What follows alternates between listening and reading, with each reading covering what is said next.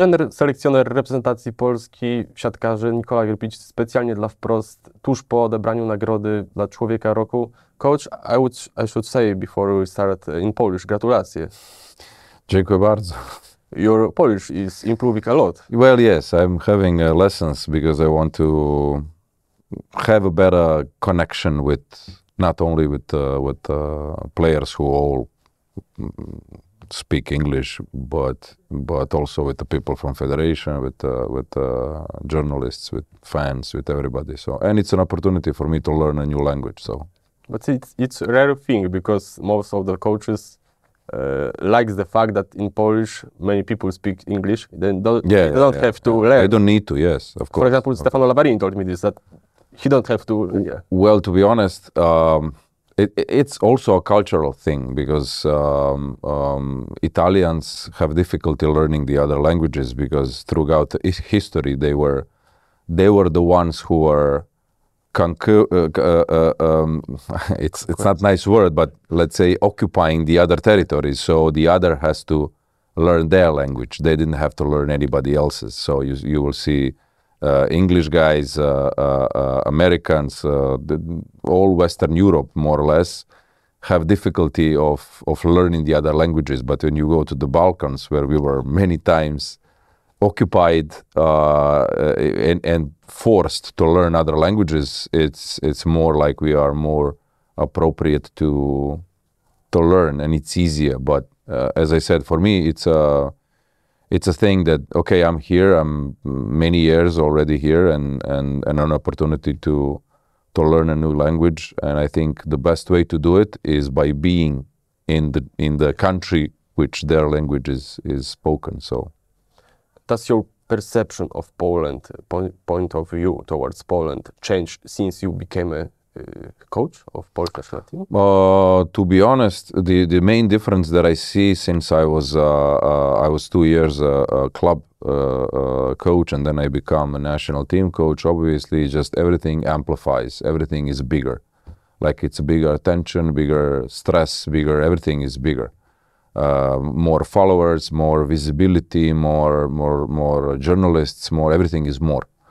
But it didn't change any kind of perception because it's not like I'm discovering the hot water. It's just I knew how, the Polish Federation, what role it has in Poland and Polish volleyball, what kind of visibility has in Poland and how much as a sport is important. So I wasn't surprised at all. Everybody is speaking about Olympics, upcoming Olympics. Yep.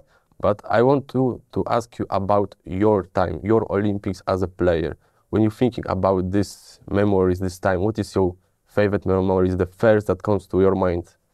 To be honest, just the possibility to be in the village with the world stars in every sport. So you could go in the restaurant to eat, and you can sit by Usain Bolt to eat, or you will see Djokovic or Nadal or Federer or NBA players also. Even though they are untouchables, you cannot talk to them, you cannot have photos or whatever, but they are there. I mean not in the village, but you can see them.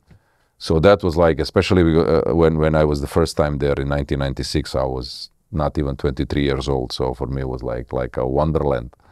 So let's say that's one of the things that are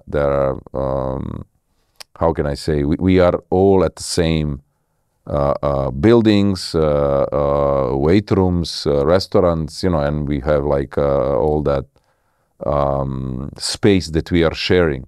And the second thing is, once you go there with your fellows athletes, doesn't have to be obviously your sport, but all other sports, you become a family. So when you are in the village and you see somebody with a Poland shirt, you don't know who he is, what sport he is, or what category, if he's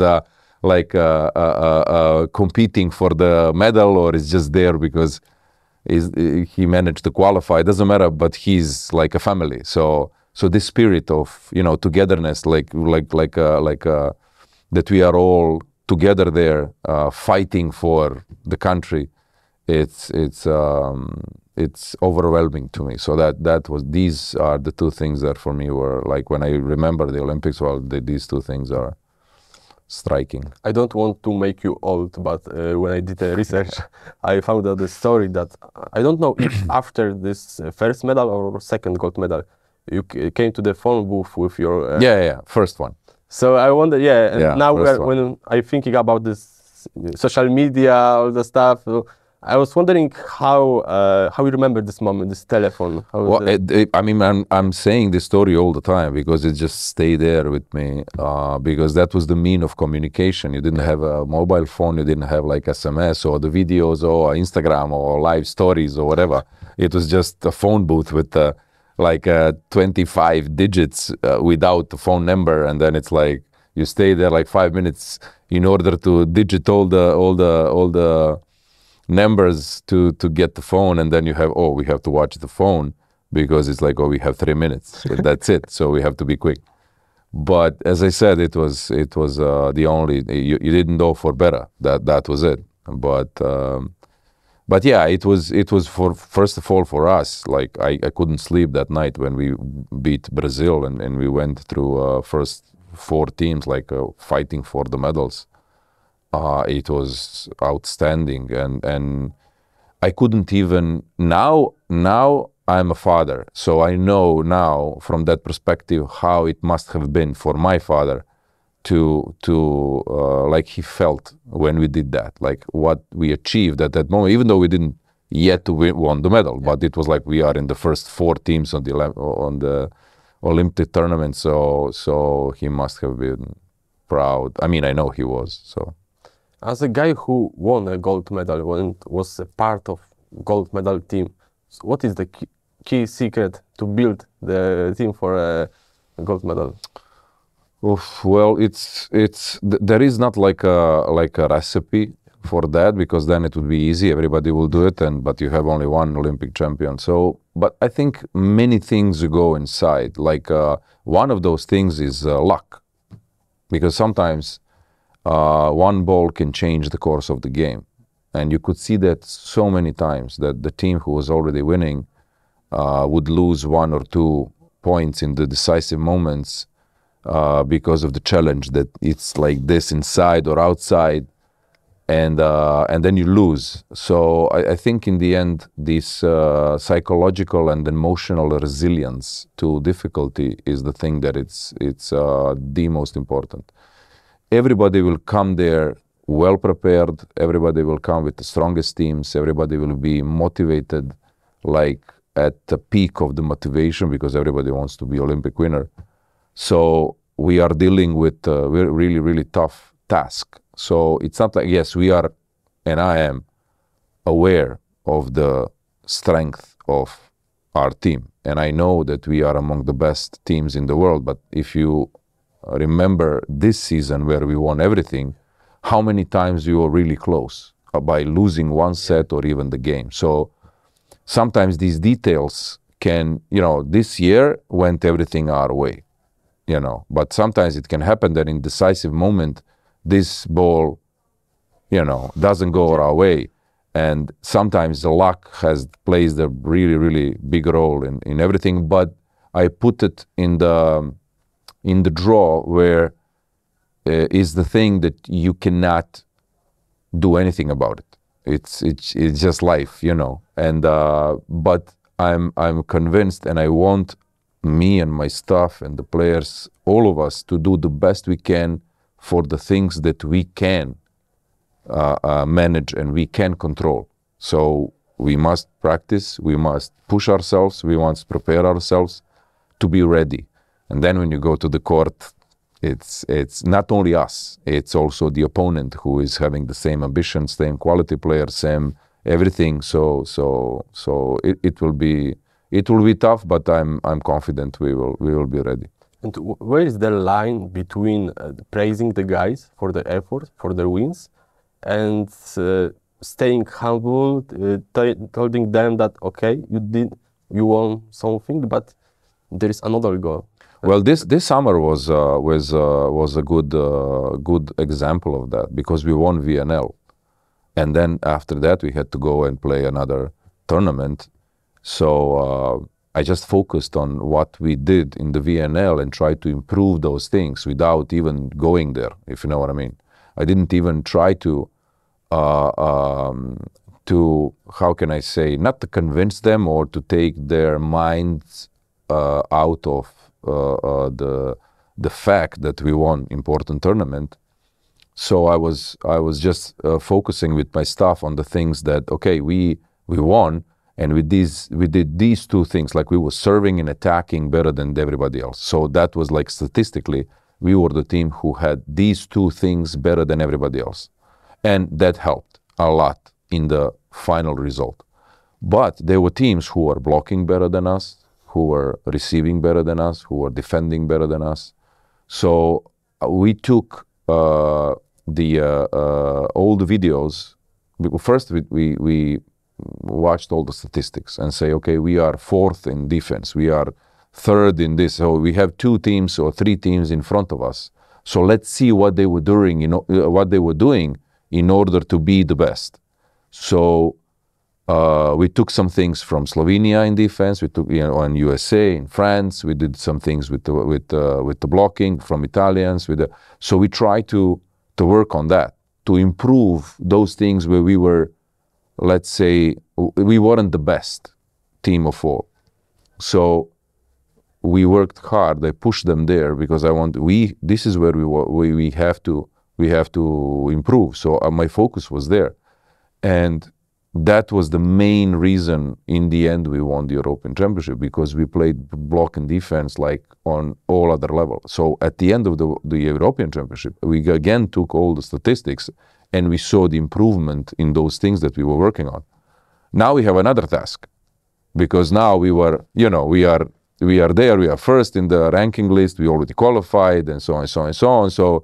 So I will try to do the same thing, meaning obviously we'll have VNL before and so on and so on, but we will also have to prepare ourselves emotionally for what's, because as you can see how many times you heard yesterday and today everybody's talking about the Olympics, everybody's talking about, so it's impossible for the players not to think about it, So, but as I said, the best way for me when I was a player was that, just focus on daily tasks. We have to do this.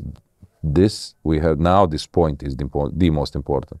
This day is the most important. So once that day comes, you will be focused on what you have to do on the court, and you do your best. And if you do your best and yet you don't succeed, in the end, nobody can ask anything of you more because you did your best. So this is my goal. I want to prepare my guys to be ready when their best is needed. You mentioned statistics many times. Are you the type of coach who likes to likes numbers, likes to seeing numbers every time and talking about them with players? Because there are some coaches, usually older coaches, that saying that they have like touch, they have sense, of course. So they don't need numbers to. Well, it's the truth is somewhere in between, because experienced coaches or old coaches, let's say, didn't have statistics. Yeah. So they just they are not like if I give you the tool that you don't know how to use, it's a great tool,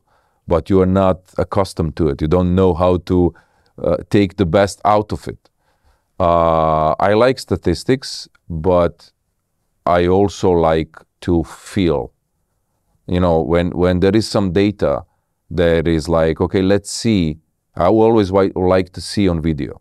I'm like, okay, this data, statistically, we are not good in this. Okay, let's see why we are not good in this. Let's see why the other guys are good in this. Why these numbers are so high or so low. So I want to see it. So many times happens that they just debunk this statistical data, because statistically, yes, you are right. But then you see the circumstances in which these things happened. So then I try to learn why that happened, and if I have to, to say something, to do something about it, or just don't even mention it. So I think it's a tool. statistics, data and everything. It's a tool that can give you some indications. And then with those tools, you are using it to see if that's really like that, or maybe it's just, okay, I'm aware of it, but let's do something else. You like statistics, but for sure you don't like the current situation, health situation with your players. Yeah, and I'm wondering, that's right. How you feel seeing, for example, what's happening to Zaksa? Well, I'm aware that sometimes there are club seasons like that. I had a few where it's like you can never come out of the injuries, because they are really thin balance where everybody's tired, everybody's pushing themselves, because even though they had some time off, it's usually not enough to reset and start from scratch. So they will come back and start pushing themselves again and again and again. So you will see 1, 2, 3 players getting injured, and then the other guys has to push even more. So instead of relaxing, or instead of going slowly, they have to push even more. So when these guys come back, then these guys goes into difficulty. So it's like a dog chasing his tail all the time. You cannot practice, you have to give rest to the guys, and then you have the guys who will play all the time and not practice at all. So at the long run, it will be like they will go down, because they're not practicing. Yeah. They are not putting the gas inside the machine, if you know what I mean, in the reservoir. So some of these injuries are good that happen now, because they will go out of it, and they will have time to come back. Well, whether if this happened in the playoffs, it would be really tough. I mean, Shliva or Marcin or whoever, it doesn't matter. So I really hope we gave everything with injuries. It's enough. I mean, it's okay. That's I really hope nobody will have any serious injuries from now on, and because that would be really a tough situation to manage. Because in the end, if you have a healthy players, you can push them, you can prepare them, you can do everything. But if somebody is injured or sick or whatever, then he will not be able to keep up with the others, and then it's not good. You said recently that you don't have right now the squad for the. Yeah. But what about a longer squad? Maybe you have Yeah, of course. 20, 30. Oh yeah. No, even less. I mean, let's say, obviously I know, and it's not like the next season will be 10 new players who nobody knows who they are, or they are young or whatever. First of all, this year I don't have time to discover, because you go for the Olympics with the strongest team you have. It's not like you go there to discover some young player. You go there because you want to win. So you win with the guys who won, who have experience, who are great, So I'm not saying it's impossible to have some young player with you, but I'm saying it's not the time to discover anybody. You go with the strongest team you have, which doesn't mean that I will not try some of them in the first part of the VNL, especially to give some rest to the other guys. So yeah, it's in the end, I think we have to be there with the strongest team. At the end, the history of volleyball knows 2 people who won a gold medal as a player and as a coach, Langping and Karch Kirai. You can be the third. Well, I'm not thinking about it. It's like journalists, when I came, we played against Slovenia and in Gdańsk. So, and it was the group phase, the 2 seasons ago, and they're we won 3-1, and your colleagues came to me and oh, but we lost. Do you know how many times in a row we lost against Slovenia? I'm like, I don't care. I don't know, and I don't care, because that was other team. I wasn't coaching. The coach was somebody else. They had another coach. I mean, so many things changed, and I don't care what happened before. As I don't care if I win against everybody, because every single time you play another match is 0-0. You have to start again. So the statistics to me doesn't play any role in that matter. Like, oh, we never did this or nobody did that. I don't care. I mean, I don't know how many times happened that Polish national team, men's national team, won 2 gold medals in one season, if ever. So I don't care. I mean, you understand what I'm saying? It's not like, oh, I'm thinking, oh, now we have, if we won the we won the European Championship, we will be the, I don't know. And I'm watching that. I'm just focusing on what we have to do on the court, and that's my goal. So I will do exactly that. So as I said, yeah, somebody told me something like that. Oh, you will be the 3rd one, like this, and okay. Yeah, great. Do you think you will have time for family? Well, I will have more time for family next season than I had this one, because this one was like 5 months long. We had 3 tournaments, and it was really tough on my family. I saw them maybe overall 2 weeks in 5 months, and it was really tough. So, but this next season, everything will finish on 11th of August, so we will have some more time to have together. So it's like practically 2 months more than this year. So I wish you to have more time with family. Yeah, and thank wish you. you to all the players to stay healthy, because if Thank you. That's a good. Thank you. That's a good wish. I really have a hope for them to be healthy, and then we'll try our best to be the best we can be when our best is needed. Moim Państwa gościem był Nikola Grbić, trener reprezentacji Polski siatkarzy, laureata nagrody Człowiek Roku Wprost 2023.